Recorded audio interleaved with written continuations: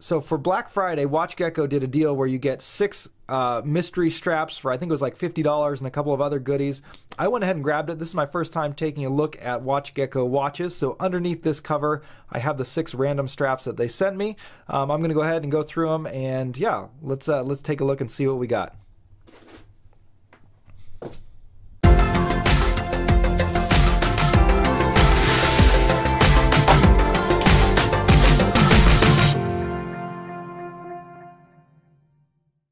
So if I remember correctly, the price was around $50 US.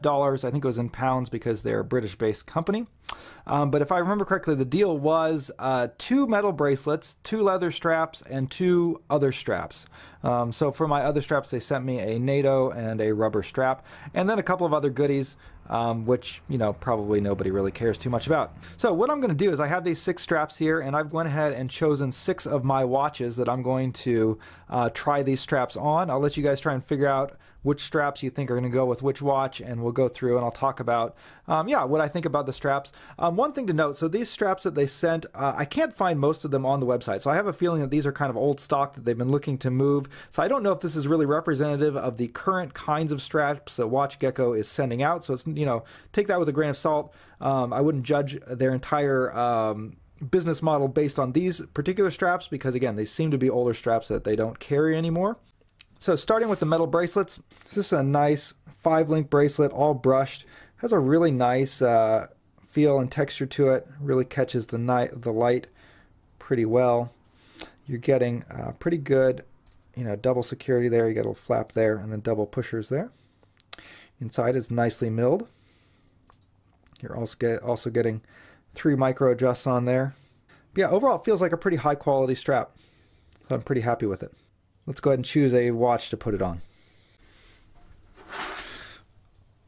All right, we're going to try this one on the Spinnaker Dumas. Let's see how it looks with that Watch Gecko bracelet. All right, there we go. What do you guys think? I think looks-wise it matches pretty good.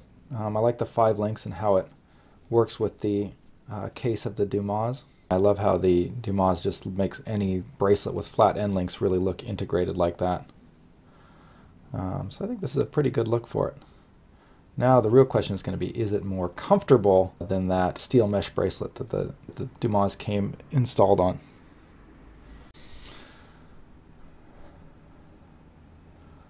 Yeah, and I think the answer there is yes.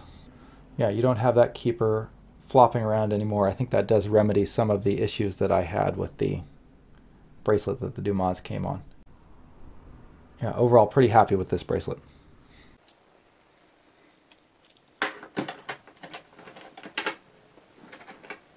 All right, so next bracelet we're going to take a look at is this kind of oyster style bracelet. Very nice, you know, polished mid links and brushed links on the side.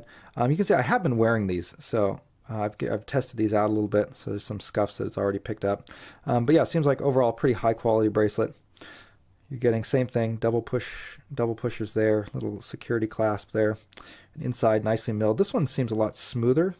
Both of these obviously are coming with flat end links, straight end links, so it will fit with, you know, pretty much any watch. But yeah, let's go ahead and choose a watch to try this bracelet out with. All right, for the next bracelet, I'm going to do it with this Citizen Brycen chronograph. The strap that it comes with is kind of a cool rally style strap, but it is kind of dry and stiff, not the nicest feeling, so I've also been kind of looking for some good replacements for that one as well. Let's try it out. All right, bracelet number 2, and yeah, let's go for that Rolex Daytona look, right? Yeah, this watch I've really had a lot of fun with. Almost every strap that I put on looks pretty cool, and this is definitely no exception. This is one of my favorite looks for it. Really transforms the look of the watch. Love those polished center links.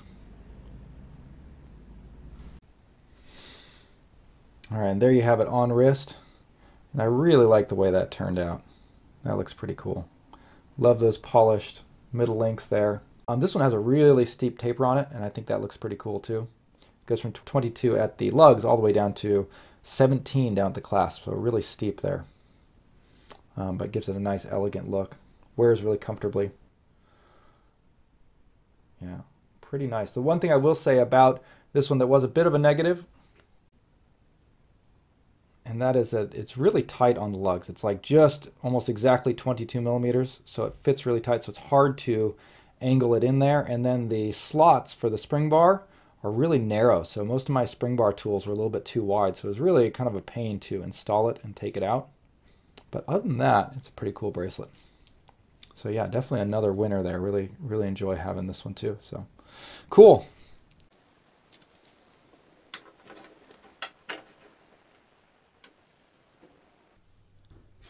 Okay, so moving on to the leather straps that they sent.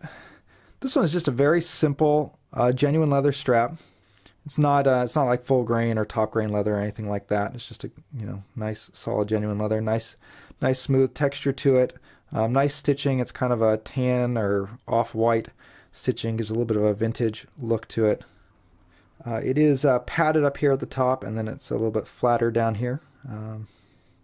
Yeah, but all in all, a nice quality leather strap, I think. Let's go ahead and pick a watch to try it out on.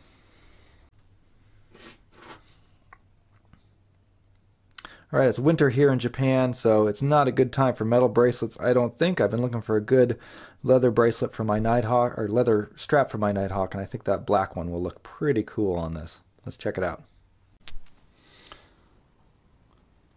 So yeah, I've been looking for a nice black leather strap to go on the Nighthawk for a while, and I think with this kind of sort of faded white stitching really gives it a cool kind of vintage look to it and matches the watch really well.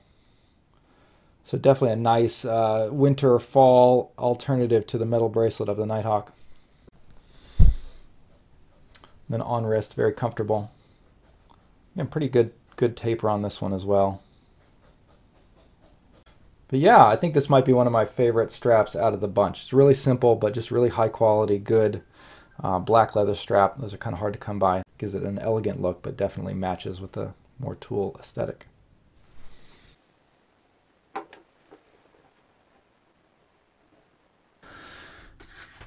All right, so next leather strap. So this one is kind of got a nice pebbled leather texture to it, which I do like the texture. It is just a genuine leather strap though. So again, this is a texture that's probably embossed on there. It's probably not like the actual leather grain because it is genuine leather and not full grain leather. Italy design, and this one's an alpha strap, which I haven't really heard of alpha straps before. And this feels maybe it's very soft underneath, but maybe a little bit more on the cheaper side than the other one. But let's see if we can find a watch to try this one out with.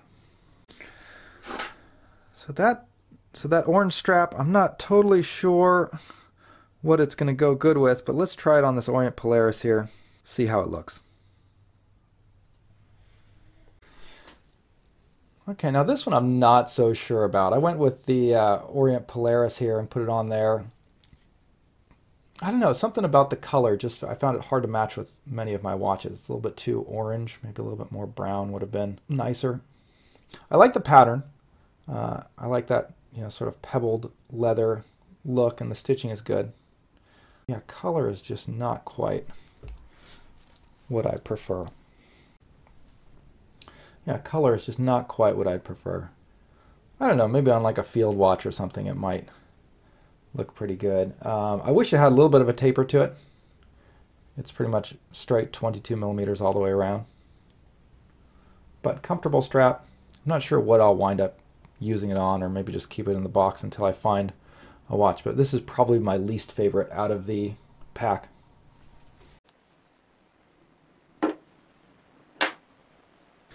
Okay, so next up we have this sort of vintage Bond NATO. I really like this sort of distressed look on it. It's kind of a really gray, so almost sandblasted matte finish on the hardware there. That's pretty cool.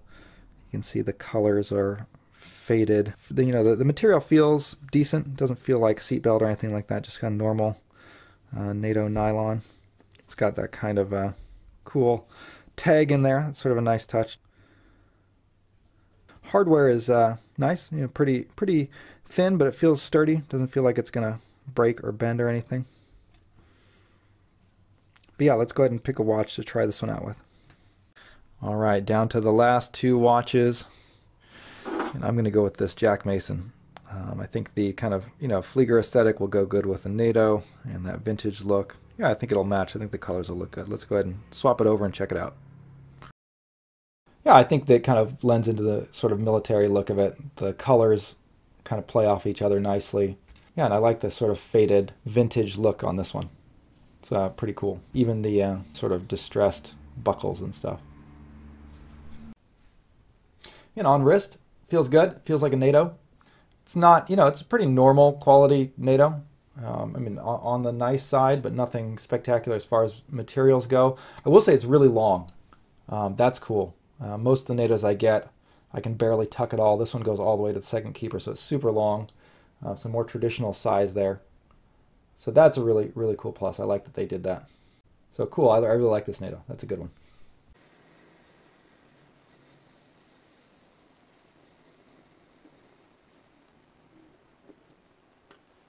All right, last but not least, we have this rubber strap, and this is, I think it's a Zuludiver. Yeah, it says Zuludiver there.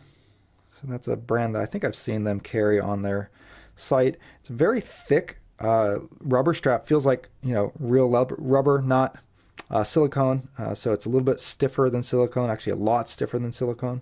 I'm definitely going to take some time to break this one in. Nice channels carved into the rubber there. Yeah, it looks like a really high quality rubber strap. So this one's actually pretty nice. I was pretty impressed with this one. Yeah, but let's go ahead and get it on our last watch to check out.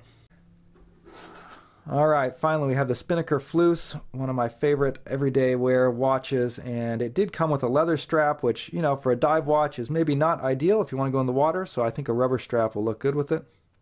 Let's try it out. And I think it looks really good. I think the Fleus is a pretty versatile watch. You can go with a lot of different straps. So putting a dive watch on a rubber strap, I think, is a good choice.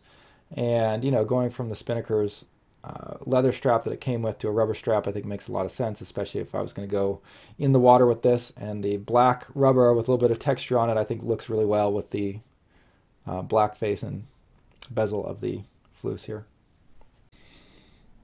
It's not bad on the wrist. It was really stiff at first. I've kind of been trying to break it in for a while, and it's been curving a little bit. It still feels a little bit stiff, but it has broken a little bit. I imagine it'll take a bit longer. It feels like a very high quality piece of rubber, so that's good, but part of that I think is kind of a little bit longer than usual break-in time for it. But I think it looks really good on the watch, and yeah, definitely this would be a good option for taking the Fleus into the water rather than just using it as a desk diver on the leather strap that it came with. Yeah, I think it kind of works well with the whole vintage style of the Fleus. Okay, that'll do it. That's the last strap. So let me know what you guys think. What do you guys think of these pairings? What do you think of each strap individual? Let me know which one was your favorite down in the comments, and if you have any experience with Watch Gecko. But yeah, overall, I'm pretty happy with the straps. Yeah, they're all decent, and definitely for the price that I got them at, very happy with the grab bag. It was a lot of fun and a cool thing that they did, so appreciate them. That'll wrap up the video for today. Thank you guys for watching, and we'll see you next time. Bye.